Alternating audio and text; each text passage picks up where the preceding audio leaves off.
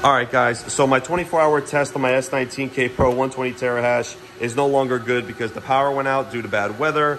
And yeah, but I do want to share with you guys what I'm getting now. It's been running steady for about an hour and 19 minutes. I'm getting about 119 to 120 terahash. Now, there is an issue right now with the firmware on the Epic control boards. It's not reporting the pool hash rate, the wattage, or the efficiency correctly, but that's okay. Epic says they are going to fix it, so no big deal, just gotta wait for an update. So going to settings here, going to performance, these are the stock overclock or underclock settings that I have right now on this machine. Now I'm getting around 22 watts per terahash, which puts me at 2690-ish at 120 terahash, and I want to see if I can get this a little bit more efficient. I heard you can get around 19 and a half. So if you got any ideas, let me know in the comment section and let's see if we can get this efficient.